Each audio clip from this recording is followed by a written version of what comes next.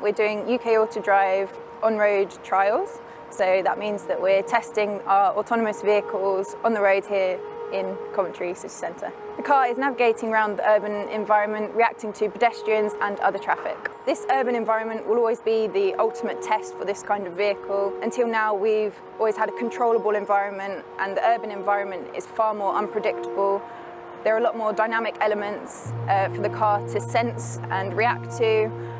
But we've been using all of this data to refine our systems and make sure that they do deal with them in the correct way. We found a massive challenge in predicting the way that pedestrians and other vehicles are going to react. It's really important to collaborate with other automotive manufacturers so that we can all develop together. We can make sure that Jaguar Land Rover have a presence on the road while we're doing this public testing. In future, I think one of the challenges will be the psychology behind autonomous driving, so getting the driver to trust the car enough to hand over control to the car as opposed to driving themselves.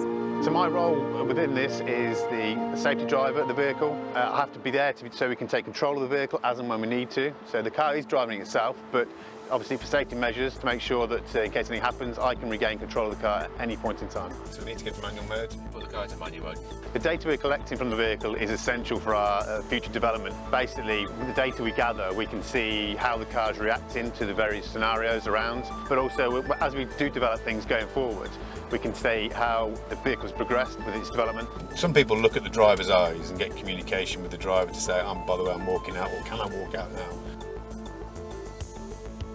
So the car that we are having here today is a production car where we have installed some of our prototype equipment in order to enable the connectivity to the external world, and this will help a lot the driver to drive in a safer mode. When you drive along and you have this connectivity enabled, you will get a lot of information where the other drivers will not get. For example, if there are some roadworks ahead. Another feature very important is the green light optimal speed advisory, where the car talks with the traffic light. This will help the car to know the optimal speed that should drive in order to pass the green light.